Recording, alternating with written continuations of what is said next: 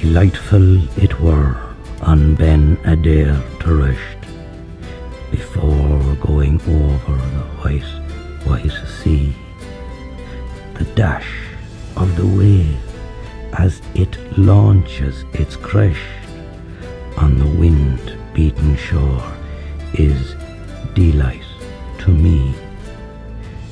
Delightful it were on Ben Adair to rest, when one has come over the white sea foam, his coracle cleaving her way to the west through the sport of the waves as she beats for home. How swiftly we travel, there is a grey eye, looks back upon Erin, but it no more shall see, while the stars shall endure in the sky. Her women, her men are her stainless shore. Melodious her clerics, melodious her birds, her children are gentle, her seniors wise. Her men are lustrous, truthful in words, her women have virtues far love to prize. From the plank of the oak, where in sorrow I lie, I am straining my sight through the water and wind, and large is the tear from my soft grey eye, looking back on the land that it leaves behind.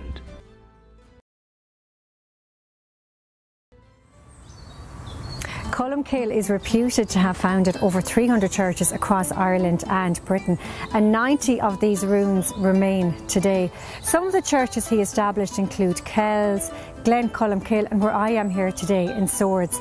My name is Pamela Finn, and you are welcome to this series about the life and legacy of Colmcille and his connection to the Swords area.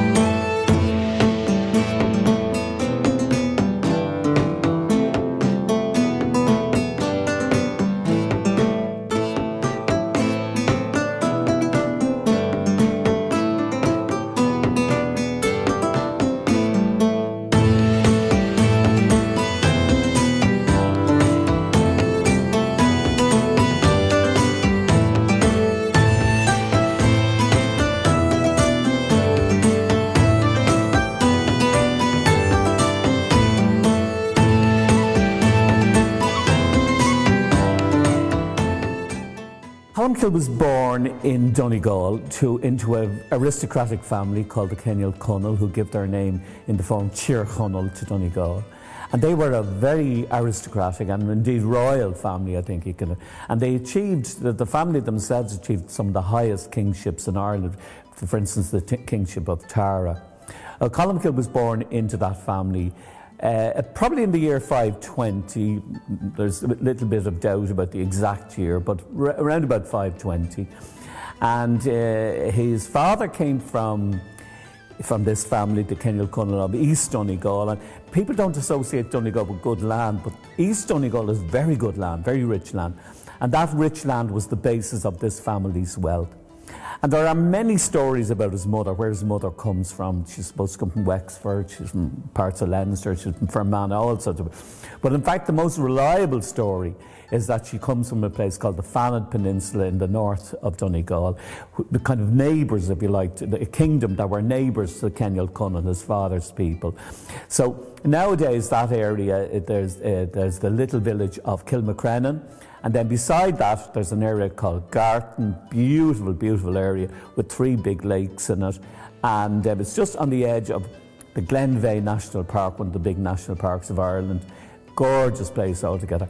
And all through that area, there are lots and lots of sites associated with the birth and the early life of Colmcille. So where his mother first experienced the pains of labour, where he's born, where he's baptised, where he played as a child, even his very first footsteps as a baby, his first walking steps are recorded in a rock there. So the area is covered with these sites which, if you like, tell a little bit about the story of Colmcille as a baby and as a young child.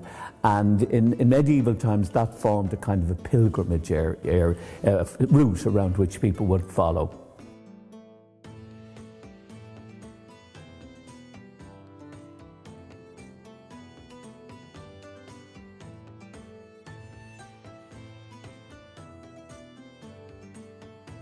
Children were very often educated by being sent as foster children to another family.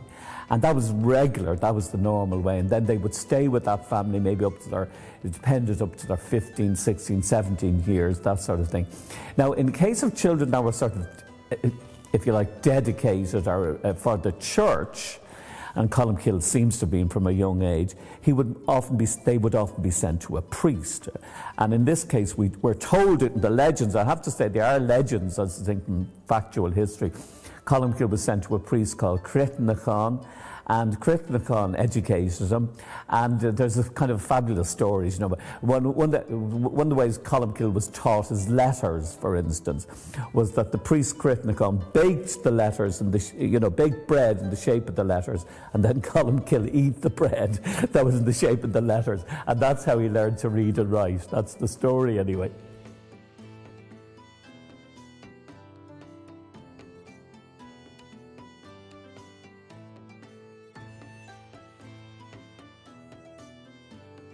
Sixth century Ireland, Colmcille is born, is very interesting in all sorts of ways.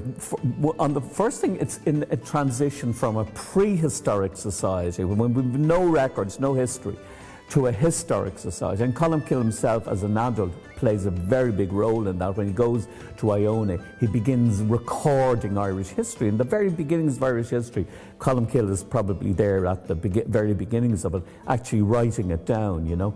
So we're in a transition period from the, if you like, also the other transition that's going on is that it's transition from the pagan period to the Christian. Christianity has only been introduced at most maybe 50, 60 years prior to Colmcille's birth.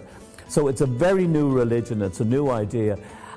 And whether Colmcille's own people were Christian or not, we don't know. But they certainly facilitated the practice of Christianity. And his mother, Ethna, and we have to be a bit careful about that because Ethna was also the name of a pagan goddess.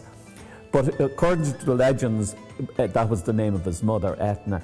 And she herself was later honoured as a saint because she was the mother of a saint.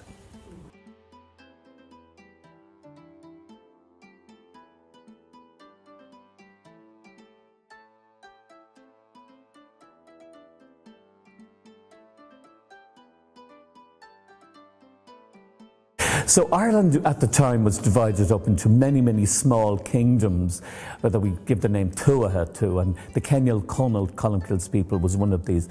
But they aggregated together, several of these aggregated together in kind of provincial kingdoms, and then some of those provincial kingdoms would be trying to become King of Tara. Tara in County Meath, the great site there, that was the most important kingship in the whole of Ireland. So kingships from various parts of Ireland would be vying with each other in competition to try to become kings of Tara. And Kenil Conal, Colmcille's people, were very successful and captured the kingship of Tara on several occasions. And that was an indication of how important they were.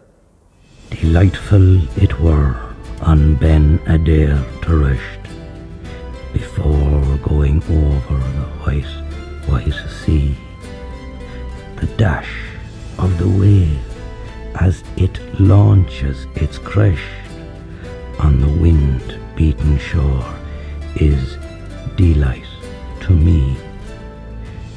Delightful it were on Ben Adair to rest, when one has come over the white sea foam, his coracle cleaving her way to the west through the sport of the wave as she beats for home.